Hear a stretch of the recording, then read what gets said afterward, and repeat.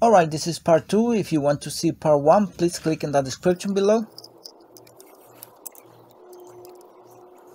Alright, I'm gonna install the oil pan with a new gasket. Make sure before putting the new gasket is dry and clean all the area here. Here are the magnets. Make sure you put them separate.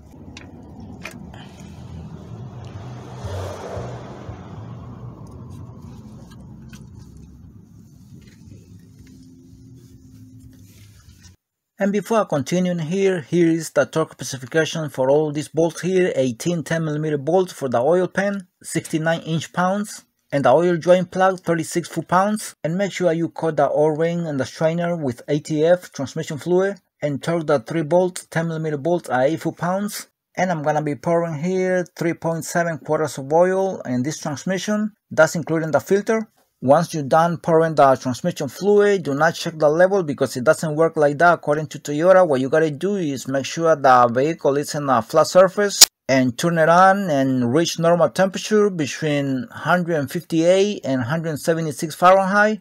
And then we're gonna start doing the steps that Toyota says. We have to move the shifter from park to L and then return to park, and then check the transmission fluid level. But before anything, you have to reach the temperature that Toyota says, the temperature that you see here. So I'm gonna do that at the end of the video. Alright, just seconds before installing the oil pan here, make sure the surface here is dry and clean again, to make sure the gasket makes contact with the surface here very clean.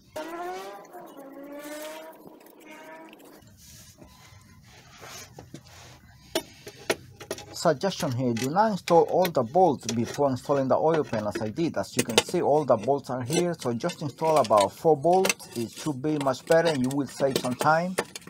It took me about 15 or 20 minutes to install this oil pan because I installed all the bolts before. Just install about 4 bolts just to hold the gasket, and that's it. And you're gonna have it much easier.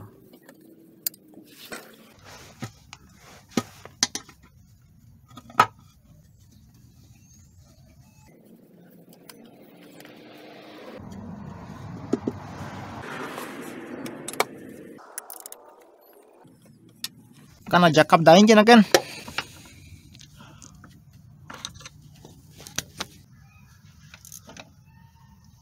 I have to jack up the engine because of these bolts here on this side. There is no way you can have access to this bolt without jacking up the engine. So that's the reason I jack it up.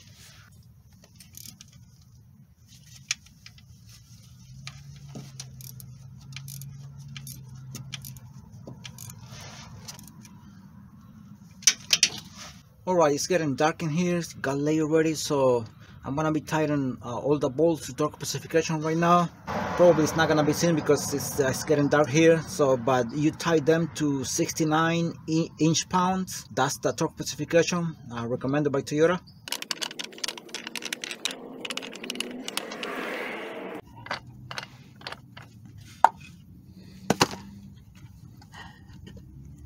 Alright, here is the transmission fluid. As you can see, this is original from Toyota. So we're gonna pour the oil in the funnel here, and then we're gonna proceed to do the steps that Toyota says after pouring all the oil here. So in total, I'm gonna be pouring here 3.7 quarters of oil, following what Toyota says.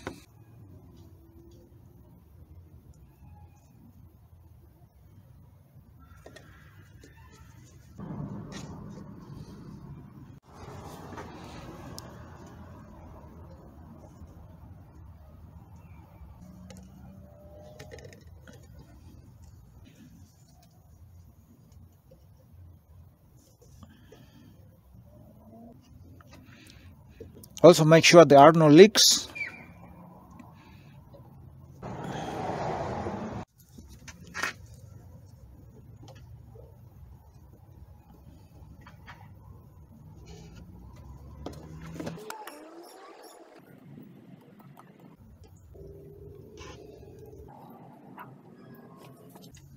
Alright, we have 3.7 quarters of oil into the transmission right now, inside the transmission, and you don't check the transmission fluid level at this point because it doesn't work that way according to Toyota. First, you have to turn on the engine and then let the transmission reach normal temperature, which is between 158 and 176 Fahrenheit. Once you reach that temperature, then you're ready to do the steps that Toyota says we have to do. So let's go ahead and do that right now.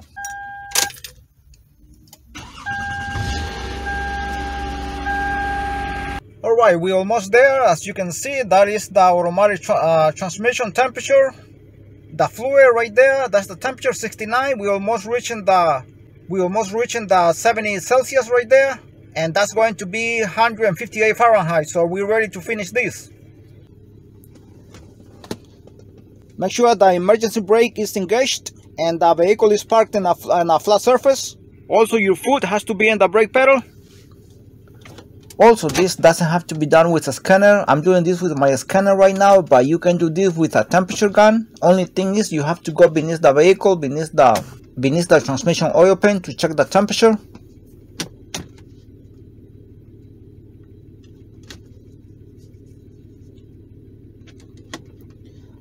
I paused for about 3 seconds in each speed, in each gear, but Toyota doesn't say that. I just like to do that. And I return to park already. Just make sure you check the transmission fluid level one more time, check for leaks, and that should be it.